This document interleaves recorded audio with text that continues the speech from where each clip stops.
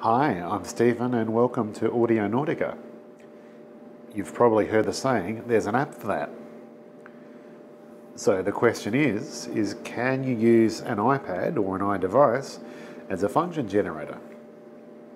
As you can see, I've got a function generator app on my iPad, and indeed if you've watched some of my other videos, you'll see that I often use this function generator app just to generate a sine wave for testing an amplifier. So I have it hooked up to my scope, and if I turn on the sine wave, so we can see that we seem to get a nice clean sine wave out of our function generator app. Now there are a few caveats with that. The main one is to do with impedance control. Out of a signal generator, we'd normally have 50 ohm output impedance, but coming out of this iPad, who knows what it is. It's designed to drive a pair of headphones. So we don't have determinative output impedance. But also let's have a look at what happens when we go to, for example, a square wave. We immediately see that we have a heap of ringing on our square wave. Now, you might be inclined to think that that is because of an impedance mismatch. I don't believe so. This frequency, this is a 1 kilohertz sine wave, and we can get an idea if we change the frequency. Just have a little look at what's going on here. Even if we drop the frequency, you can still see that these sinus little elements, but then the higher in frequency we go, the worse it gets. Now we're still only at 4 kilohertz, so this is, we're nowhere near RF. I'll just change the time base a little bit.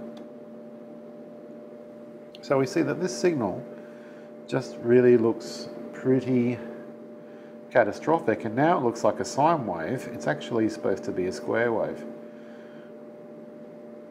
And I have a bit of a theory as to why this is the case. A periodical square wave is a sum of sine waves. Now remember that this function generator in this iPad is for audio frequency only. So I suspect that what is happening is it just isn't capable of generating all of the frequencies that are needed to actually create the square wave. Now that might be a hardware limitation, it could even be a software limitation based on how the audio software in this iPad works. All a bit academic. Point is that our square wave does not look anything like a square wave. So we'll go back to, I'll just dial in 1 kilohertz as our frequency again. Turn the output on. So there's our sine wave, there's our square wave. That's sawtooth, which is not too bad. And we see that that doesn't look brilliant, that one. But yeah, the worst one is the square wave. Now, I also have connected up a Tektronix function generator, which is on channel 2. So if I turn that one on, I'll just change the trigger so that we're triggering on that one. I might just turn that off so it's easier to see. We can see there we have a 1 kilohertz square wave. So that's what our square wave should look like. We can see there's no ringing at all. Okay, so I've just discovered that this Tektronix 2247A scope can measure rise and fall times. So this is measuring the rise time of the iPad function generator, and it's telling me that it's 470 microseconds basically. Now if I change to channel 2, so set measurement channel 2,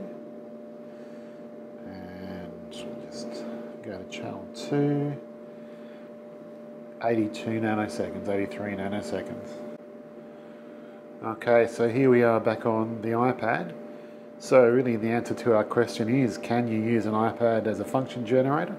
Well, for square wave, not really, but for sine wave, yes, it's quite handy for a sine wave generator if you want to use it for that. So that's the answer to our question. I hope you enjoyed this video. I've got a Patreon. If you want to support my channel and see more videos like this, you can do that at Patreon. I'm on Instagram as well. Please subscribe to my channel.